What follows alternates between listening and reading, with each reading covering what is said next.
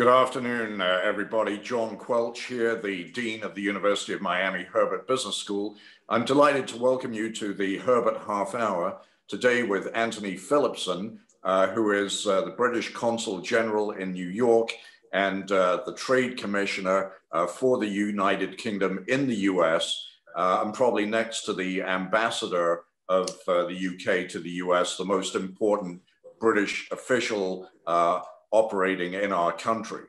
So welcome, Antony. It's a great pleasure to have you here today. I want to start with the special relationship. Where did that term special relationship come from? And is the special relationship today really still that special? Well, thanks very much indeed, John. It's great to see you again. And thanks for the chance to join the Herbert Half Hour. So I think the phrase was coined by Winston Churchill 70 years ago, actually, when they were formulating what's called the Atlantic Charter, signed by the UK and US on board the then HMS Prince of Wales in 1941, at a particularly difficult time for the UK, in the context of the Second World War, and with the US, considering its options. And I think, it was in our interest to reinforce the sense of a special relationship between the UK and US, which of course rooted in history and shared diaspora and the movement of people backwards and forwards. I think it is still a special relationship for a number of reasons. I think there are some enduring qualities to it, and I'm sure we'll talk more about these in a second, especially the business relationship, the flow of trade and investment, the creation of jobs in both countries, by investment from both countries, et cetera, et cetera. But I think if you look at, sitting here in New York, I look at the arts and cultural relationship. I think that's pretty extraordinary. Not just between London and New York, but between the UK and the US. I think the continued sense of, cousinhood, put it that way. We feel related, we feel familiar. Although I think one thing I'm always struck by in the US is that this is not the same as the UK, and I think it's important for us to understand the differences. And then finally, I think there are some contemporary qualities to it. We published a document recently called the Integrated Review that looks at diplomatic, development, military, and economic interests in the world. And in all of the challenges that we identify that we face there, and it's a particularly complicated world just at the minute, there is no doubt the US is our #1 ally, both on the economic side, but also on the military side, the security side. The challenges we face, I think we will face together, shoulder to shoulder. We have troops in almost every theatre in the world together. Our security and intelligence relationship, I think, is unrivaled. And if you put all that together, on top of that platform of the enduring qualities, I think that's still pretty special. So could you, thank you, Antony, could you talk a little bit more about the magnitude and trends in the trade and investment flows in particular? Yes, I mean, I'll start with some figures, if I may. I mean, they're a little bit dry, but I think they're important to recognize. So the US is our single most important trading partner. The total value of our trade between us last year was $266 billion. The US takes 20% of our exports each year, our #1 export market. The UK imports, 13% of our imports come from the US. It's our most important single import source. And then there's the investment relationship. The stock of investment in each other's country is almost the same, actually. It's about $480 billion in each country, from each country, about 25% of each of our stock overseas. And the jobs that underpins in both countries, we use this phrase that each day 1.7 million Brits go to work for an American company in the UK, and 1.3 million Americans go to work for British companies invested in the US. And then specifically in Florida, for example, we are the #1 investor in the state. Our assessment is that 68,000 jobs in Florida rest on investment from the UK. So I think, this is a significant relationship, but it's also forward-facing.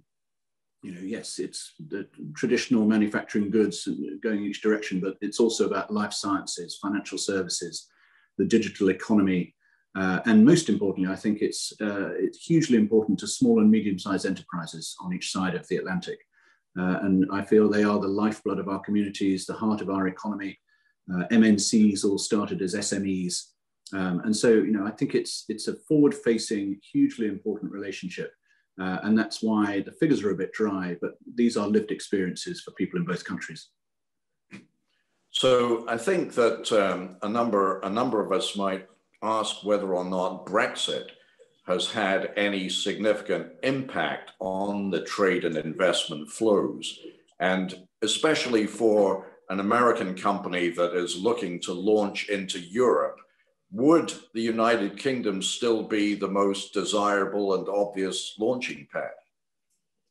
So I think for a long time, certainly most of the time that I've been a diplomat and certainly working on the economic side, we've had a pretty comprehensive set of talking points that all started with the UK being the gateway to Europe for international investors. And on the back of that, we have built this reputation over the last, I would say, 20 years as being the major source of FDI in Europe, not only from the US, but from elsewhere as well. Brexit changes the context in which I think we talk about that, but it doesn't take it away completely. The agreement that we reached with the EU at the back end of last year, the Trade and Cooperation Agreement, the further agreements on data, financial services that we're negotiating now, will all still mean that the UK will be highly engaged and highly economically connected to the continent. So I would argue that it is still a powerful offer that we put out there. And above all, I think for US and, as I say, other companies looking to invest in the UK, our mix of investment in R&D, our investment in skills, our education system, our openness, COVID aside, we'll come back to this in a second, we are one of the world's great international hubs in terms of the movement of people. And we are looking to be more open and more engaged with the world as a result of being outside the EU. Our ministers talk about global Britain a lot, and that is about being engaged with the global economy. And I think if you look at the policies and the regulatory piece we put in place in terms of competitive tax regimes, competitive incentives for investment in the UK, the Prime Minister's agenda around levelling up and creating opportunities for investment in all parts of the United Kingdom, I think, again, that's a pretty powerful offer for those considering where to put highly mobile international investment. Are there particular locations or areas in the UK where US investors have found a happy home, other than obviously London? And correspondingly, with respect to US investment in UK investment in the US, are there particular areas in the US which have been strong in terms of attracting UK engagement? So starting with the UK piece, I mean, I think you can find important US investment all over the United Kingdom, including in all four nations. When I visited Belfast a few years ago, you see the investment from Citibank there, the investment from the creative industries, HBO's investment in the Titanic Quarter around Game of Thrones, etc. And then, certainly financial services investment, huge investments in Edinburgh. Sometimes like sort of tweak some of my European colleagues when you ask where's the second most important financial services centre in Europe after London. It's not Frankfurt, it's not Paris, it's not Amsterdam, it's not Dublin, it's Edinburgh. So the creation of or the revolution of tech around fintech and regtech is attracting, I think, considerable amounts of investment across the tech piece from all parts of the US into all parts of the United Kingdom. Life sciences, advanced manufacturing, Boeing's investments, etc. They're all over the UK. And then here, I think one thing we've worked really hard on in the last few years, as well as pushing forward on an agenda with the administration around negotiating a free trade agreement to take that economic relationship I mentioned into the future and make it even stronger and even deeper. We're also looking to be much more engaged at state level. And that's in part because I think we have traditionally, I feel, too often thought about the US as not as a static economy, but we're quite drawn to the traditional centers of activity. But if you look at some of the investments and the growth that are happening in places like Nashville or Austin or Jacksonville, Portland, we need to be involved in these conversations everywhere in the US. Individual states are, Florida, I believe, is comparable, maybe even slightly bigger than the Netherlands. So we need to think of states in the US as mini countries, and in some cases quite big countries, and make sure that we have the right engagement in order to realize those opportunities for UK investors and indeed UK exporters as well. Yes, I think Florida is the 17th largest economy in the world in its own right. You mentioned COVID earlier. What has been the impact of COVID on either the special relationship broadly defined, and more specifically on the trade and investment flows. What have you noticed, and do you expect there to be a rebound? Is there pent-up demand in both respects that we're going to see more of in the next few months and 2022? So, I mean, I think it's a complex question, and it merits a little bit of unpacking. I mean, COVID, first and foremost, of course, is a human tragedy, and I think the impact on our communities in both the UK and US has been severe and significant. Lots of people have lost members of family, and I think, and we're not out of it yet. Although I think both countries have made incredible strides on the vaccination program. This is still roiling our communities and indeed the global community, and we will not be out of this until we're all out of this together. In terms of the economic impact, I mean, again, I think it's varied and will have impacts in the short, medium, and long term. In the short term, I think as we start to reopen, and we're hoping that the UK is now opening up and starting to put countries on green amber lists that will allow for more travel. The US is still on an amber list at the minute, but I'm sure as soon as the data supports it, we will be looking to change that in good order. And hopefully sometime soon, we'll also see the US being able to lift its travel restrictions on people coming in from the UK and the EU. And I think that will lead to quite an immediate reopening of economic connectivity and economic activity. I mean, I think, again, it's a sad reality. There will be some companies who will not be able to come back. The impact on them has just been too severe and too profound. But we're seeing opportunity in other areas. And I think, again, that's what policymakers on both sides and businesses on both sides need to focus on. Where are we going to, in the words of both the Prime Minister and the President, they both talk about building back better. And I think understanding the impact that the crisis has had on our supply chains, coming back with more resilient supply chains, more sustainable and greener supply chains, as both of us focus on the big investments that are going to need to be made in the green economy in order to meet our environmental targets and ambitions. That's something we need to dial into and design into the recovery, which I think will be, we have dropped far, but this is not, I feel, I'm not an economist, I should stress, but I feel this is not the same as the global financial crisis of 10, 12 years ago. This was a sort of short, sharp shock and a closing of the economy, and now it will reopen. But then there's the longer term costs and the scarring on the economy, the impact and how we can sort of handle stimulus packages. And you can read the pieces day in, day out about people wondering what that's going to mean for future pressures within the economy and inflation risks, etc. I think at the minute we are both focused on reopening in an appropriate manner, doing so as quickly as we can, getting economic activity back up and running, getting people back into workplaces, still with a very keen eye on the science and the data, and then working together to understand the medium to long-term impacts. Do you think, Antony, that our audience members will be able to take their summer holidays in London or in the UK? And what progress is being made to facilitate vaccine passports or other mechanisms for easy entry into the UK? So I think there's a considerable amount of work, as I say, going on. And this is going to sound necessarily simplistic because the detail and the complexity of it, of course, is all being handled by lots and lots of my colleagues in London, but also in close consultation with colleagues out here in the US, both, especially, of course, in the administration. I think, it needs to be opened up in both directions. As I say, we will move countries onto the green list that will allow for, those on the amber list, they can still get into the UK. It's just that they will need to isolate for that period when they arrive and go through the necessary testing. For those on a green list, they won't need to do that.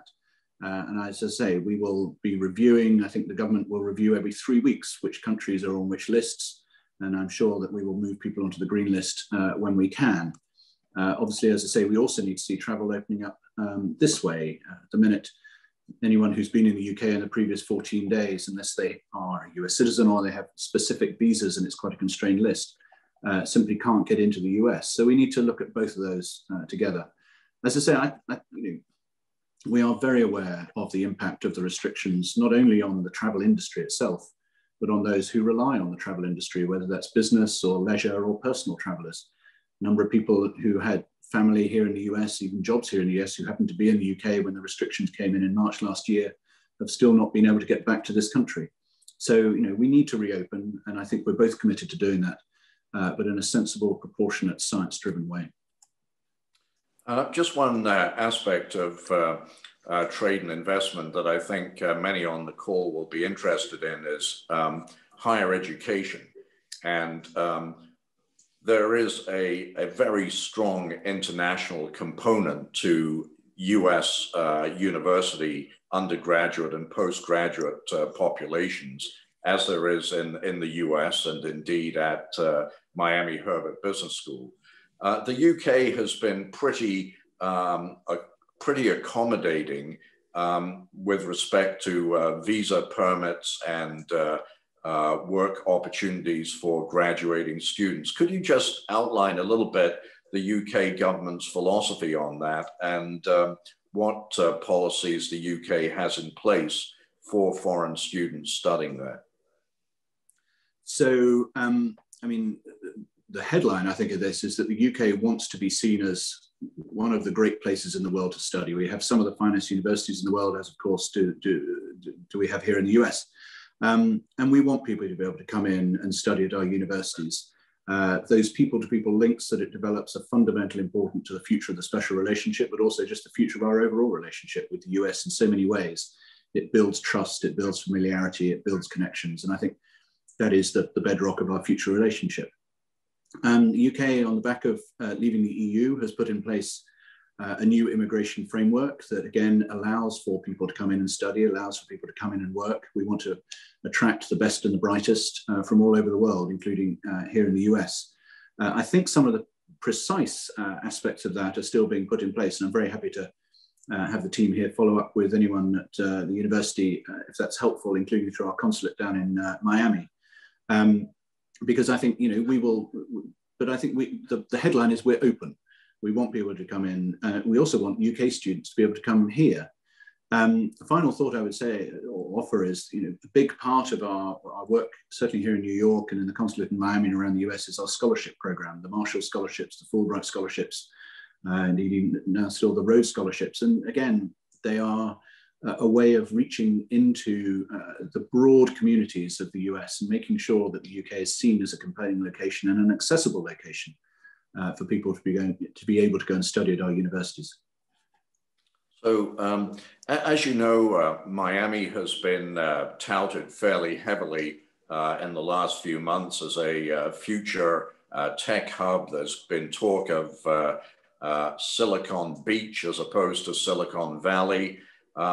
As an experienced student of foreign investment and trade, do you think that there is real potential here, or do you think there's a little bit more sizzle than steak in the proposition?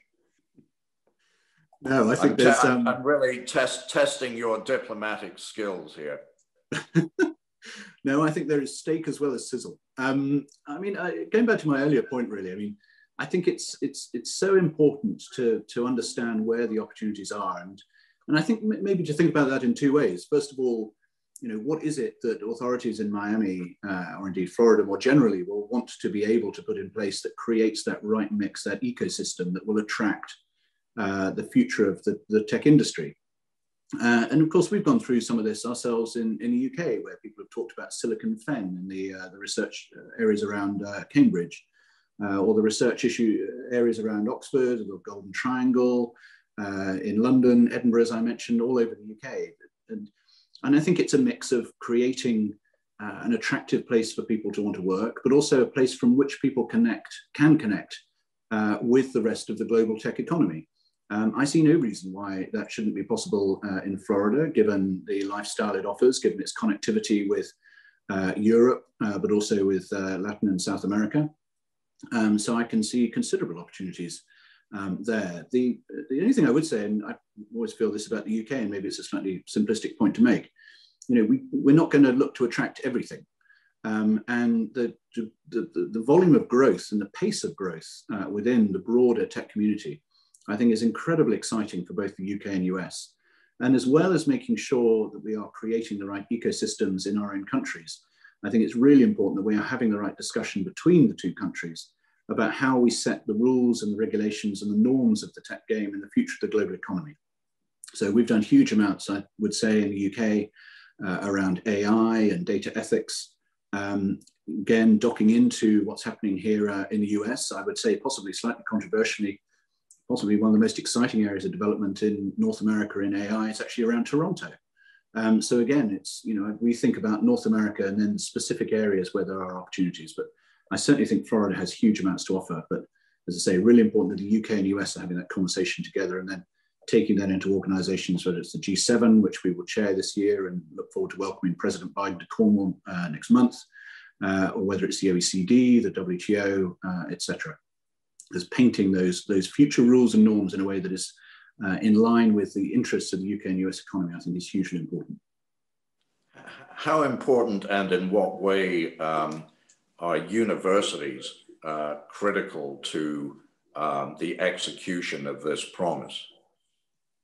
I think they're absolutely vital. You know, they are the generators of talent, the generators of the research piece of it, and they are, I think, the fulcrum for the move between research to development. And then, you know, you find clusters developing around the great universities in the UK and US that really then takes that to the next level.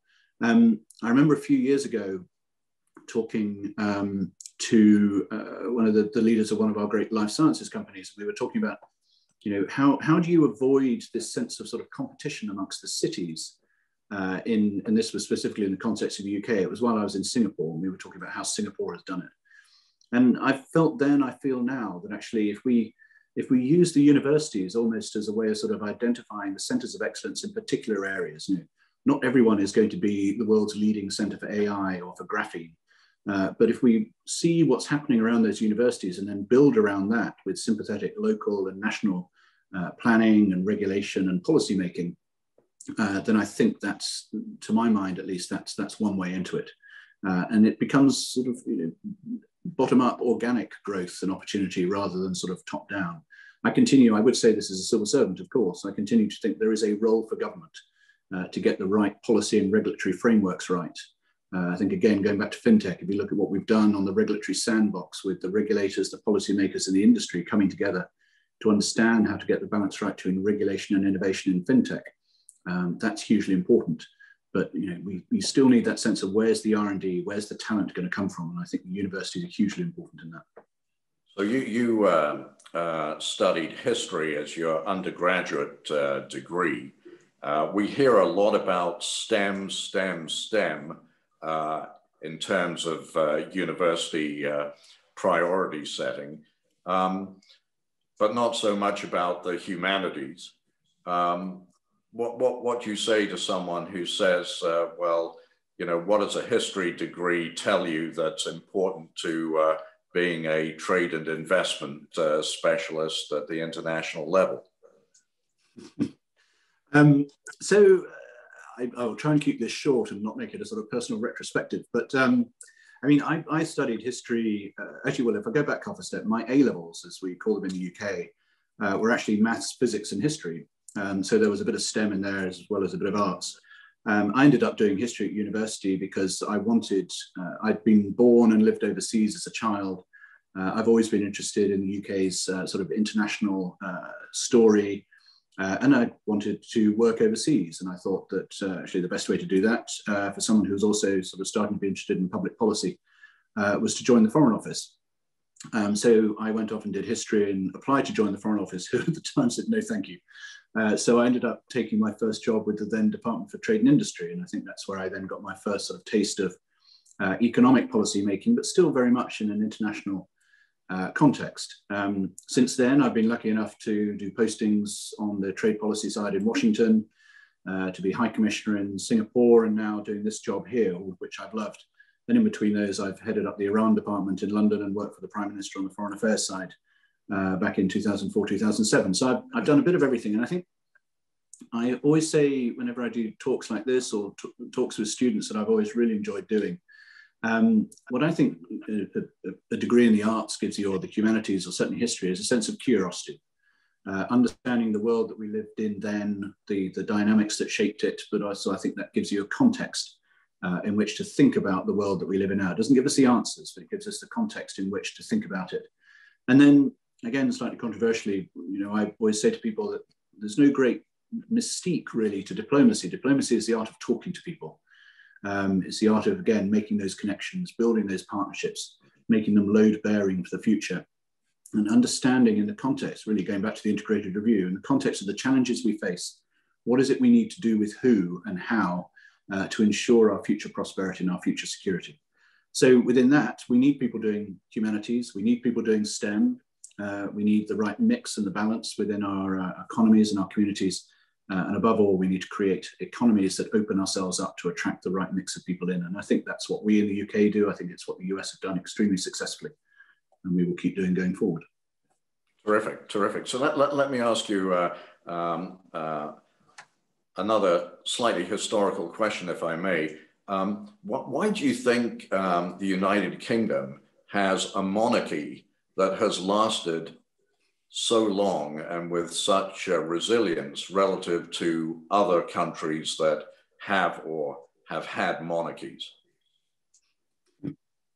It's an excellent question. I think I will answer it as a citizen as much as anything else, although I'm extremely proud of having HM in both of my titles as both Her Majesty's Consul General and Her Majesty's Trade Commissioner. I think every country has its own story. And some of those stories are longer lasting than others. Some of those stories have had common roots, including here in the UK and the US, and have then gone in different directions over the last 250 years. And some countries have had monarchies and then decided to try something else. We tried that in the 1640s and 50s, and then they have returned to monarchies. Others have never had monarchies. They've gone for elected presidencies. I think the monarchy in the UK is a hugely important part of our heritage and our history, but I think they have also been, including current Her Majesty now, who next year will celebrate 70 years on the throne, which is quite remarkable. They are representatives of the UK in every sense of the word, in all parts of the world.